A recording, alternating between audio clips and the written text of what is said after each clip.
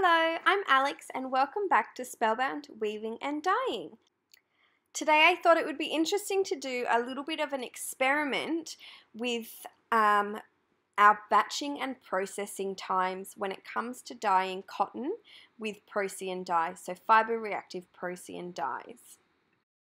So in the past, I have always tried to batch my Fibre Reactive dyes for at least around 12 to 24 hours to make sure that that color develops really richly, really brightly, so make sure we get a really beautiful color. And that's what I wanted to play around with today.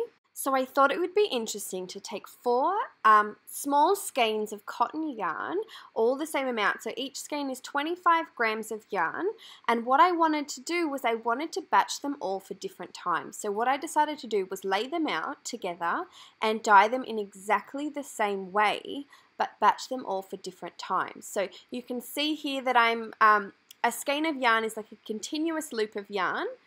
It's tied together with choke tie, so I've taken little scraps of yarn and threaded them through. That keeps your yarn a little bit neater. It stops it from tangling too much and it makes it easier to handle and unwind or ball your yarn up when you are finished. So you can see that I'm laying my skeins of yarn out onto some plastic here.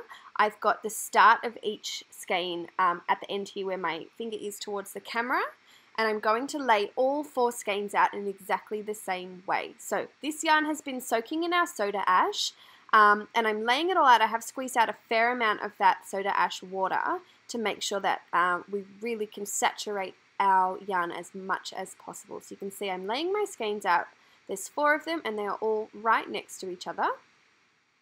So what I wanted to do today was I wanted to paint my skeins in exactly the same way, but batch them all for 4 different processing times. So the first skein I wanted to rinse after only 1 hour. The second skein I ended up rinsing after about 7.5 hours.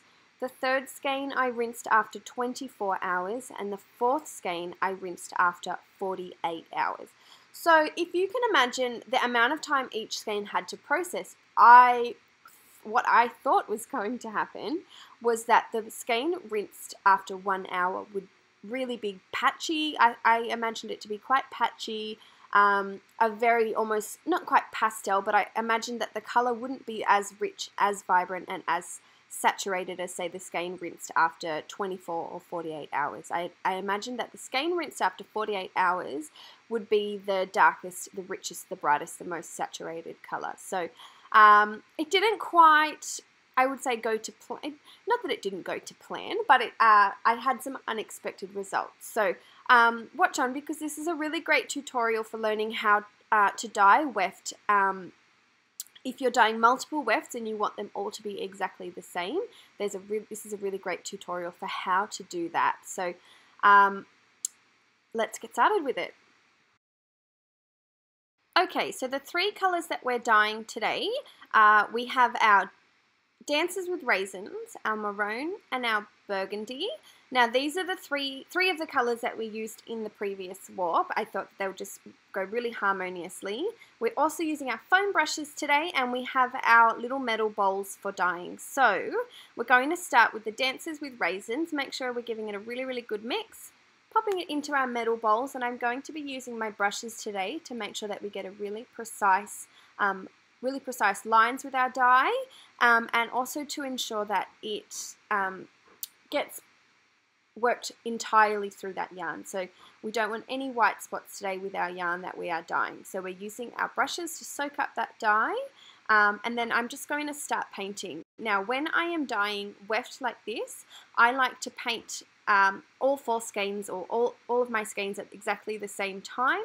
That just helps me keep it really, really consistent. Now you will notice that when I am dyeing this weft, the color will sort of bleed up through the yarn a little bit into the white sections. Don't forget that we do have been soaked in our soda ash, and we are working with liquid dye today. I haven't thickened this dye at all, but as long as things sort of happen consistently, I'm not too worried. So like I said, as long as we're dyeing all 4, or all of our weft skeins exactly the same way, I'm not too worried about the end result, as long as it happens consistently across all of our yarn.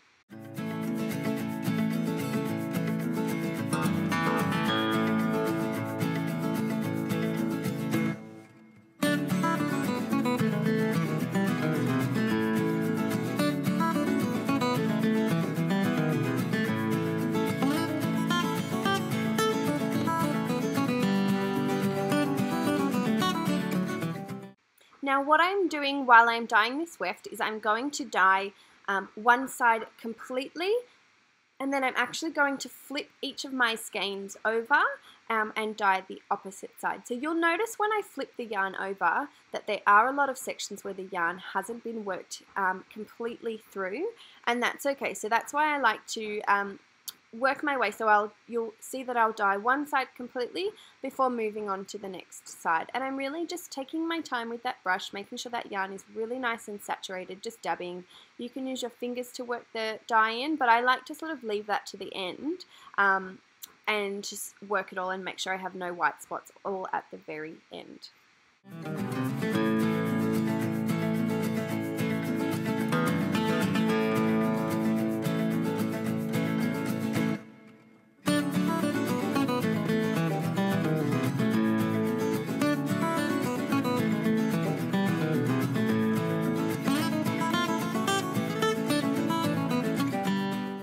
Now when you're dyeing the very ends of your skein like I am now, make sure that you do add a little bit of extra dye and take a little bit of extra care because there is a little bit more bulk there in those sort of ends of the yarn.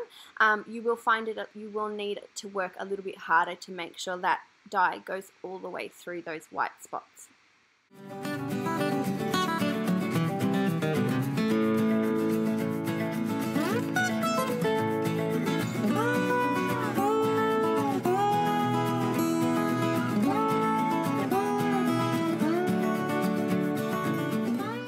So here you can see I'm now taking each skein, lifting it up and turning it over.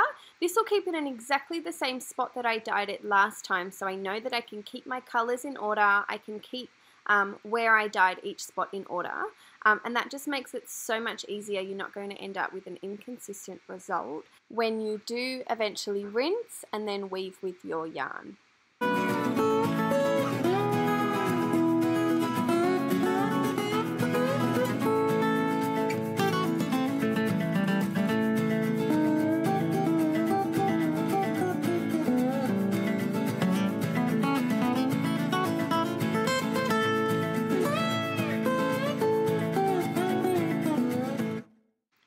You can see here that I'm just checking that that dye is completely all the way through those ends of those yarns. If you can, I would recommend also making sure that you really work that dye underneath those choke ties.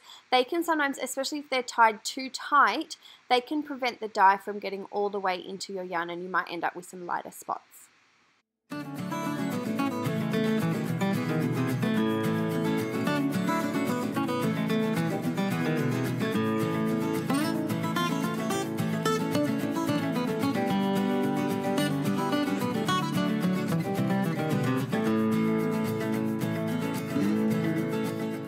So after you've finished adding all of your dye, with just your fingers, go through and have a look and just check for any white spots. That's what I'm doing here, and it's looking pretty good. I'm very happy with the result. That dye has just absolutely gone all the way through that yarn.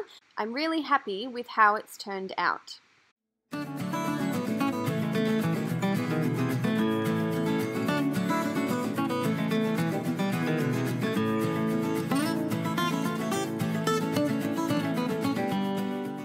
My next step now is to take some extra plastic wrap and I'm going to wrap up each of these skeins individually. That way I can unwrap each one when it's time to rinse. Now I'm also taking some masking tape and a permanent marker and I'm going to write on each one how long I've left it to batch for.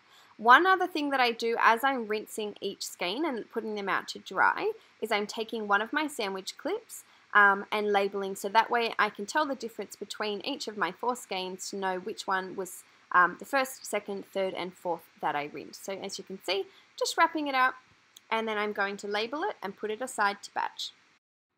Now I wanted to show you just a little clip of me rinsing one of the skeins, just so you can get an idea of a good way to rinse them so that they don't tangle. I know when I first started dyeing skeins and yarn for weft and yarn in this way, I was so worried about it tangling and just turning into a mess and never being able to get it untangled, but you really just need to be careful with it, just more careful than you would be if you're rinsing warp chains, for example. Those choke ties are really, really useful for finding out where your skein needs to be. So as you can see, I've just got it draped over my hand and I'm letting the water really run through it, squeezing out a lot of that extra dye.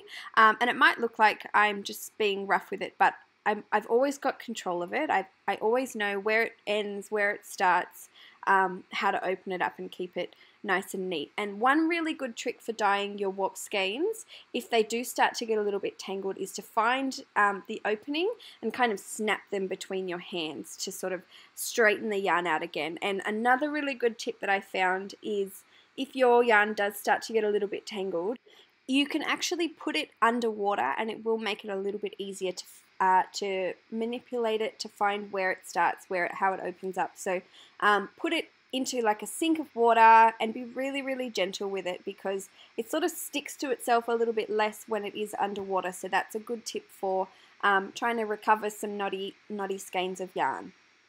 Now, because I'm only rinsing one small skein at a time, I'm just going to use a small bowl with some Synthropol detergent, and I'm going to give this yarn a really nice hot soak.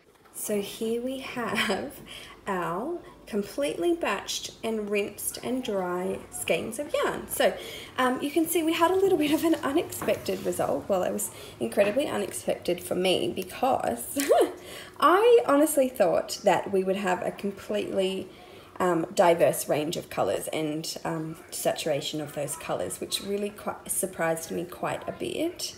You can see that as I rinsed each skein, I numbered each one with a clip.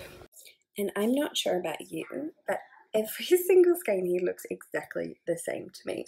So we have our first skein here. You can see we only batched this one for 1 hour, and I am just blown away at how rich and vibrant and saturated it really turned out. So I honestly don't really know what to tell you. The only thing that I can really think of that might have caused all of these colours to batch at the same depth and saturation is that it is still quite warm here where I live in Australia. So we didn't have any cold temperatures. We didn't have, you know, cold nights or cold days. So it was probably at least in the 20s, you know, consistently in my house while each of these skeins were batching and while I was dyeing, which might have caused them to really batch quite quickly and for those colours to end up as rich and saturated as they did. There were a couple of spots that have shown up just a little bit lighter. You can see it at the end of skein number 3 where the dye didn't 100% penetrate underneath those choke ties.